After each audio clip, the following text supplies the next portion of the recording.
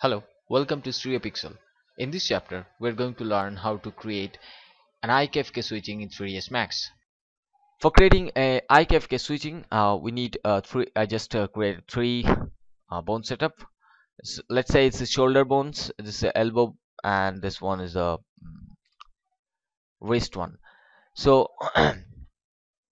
what we'll do, we are actually have created a skin setup. This is so shld or shoulder underscore sk. This is actually for skinning. This is a elbow underscore elb underscore sk. This is also for skinning, and also the wrist dot sk.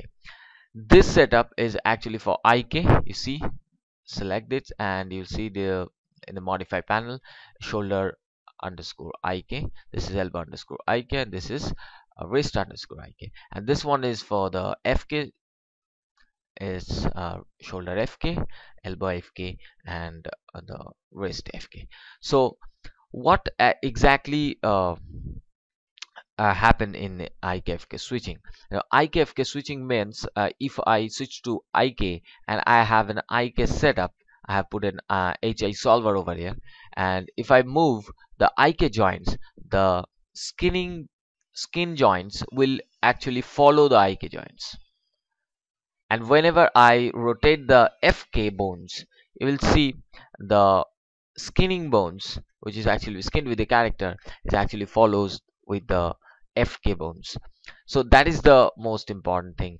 And as we already know that the bones are actually work in the rotation values only, not in the position values. So we are going to connect this skin bones with the FK and IK bone system through a constraining called orientation constraint. So let's see what how we can do that. Select the skin bone, go to animation, constraint, orientation constraint. You'll see the rubber band comes up. Move, select the shoulder underscore ik, and the same thing you will do again with the shoulder, and this time we will just orientation constraint with the FK joints. The same thing I will do for the elbow, constraint, orientation constraint to the IK, and then again animation constraint, orientation constraint to the FK.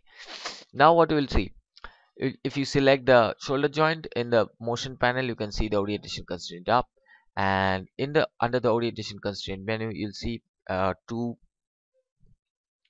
target is there. One is shoulder underscore ik, which has a 50% weight, and shoulder underscore fk, which is also have a 50% weight. So now if I move the ik joint or ik, you'll see the fk is actually following it, but not in a full manner. See, it's a half, 50%, because the sk joints have two different parents. As one is the IK setup, which is actually parenting through the orientation constraint with the skinning skin bones, and also the FK. If you rotate the FK also, you'll see the skin bones are actually moving, but not in full.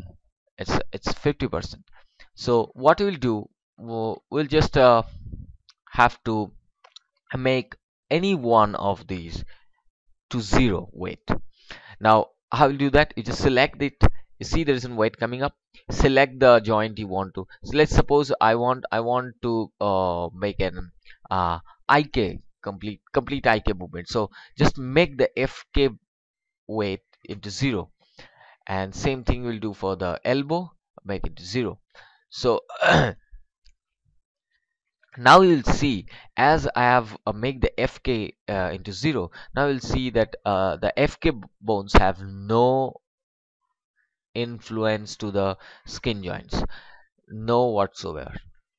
Yes, but and as well as if you see the movement of the IK, you will see the IK is actually, the skin bones are actually following the IK joints completely. See, it's 100% movement, 100% influence. The same thing we can do to FK also. We'll just select the IK, make it 0, and it's FK and make it 50, even 100, it doesn't matter. And select it, make it 50, make it 0, and make this one, sorry. And now we'll see if I move the IK joints, sorry, IK movement, we'll see there is no movement at all in the skinning bones. And if we rotate the no, the FK, you will see the 100% following is happening.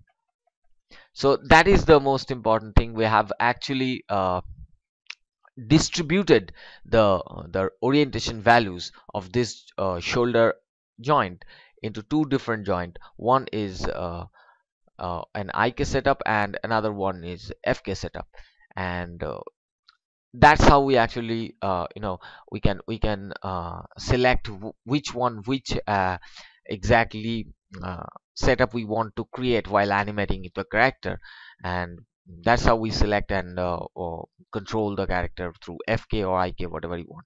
But not exactly it's happening just every time you just go move to the select the bones and move to the motion panel and go to the orientation constraint and change the values, make the key, and then again move up to we need a simple setup through any kind of controlling system or something.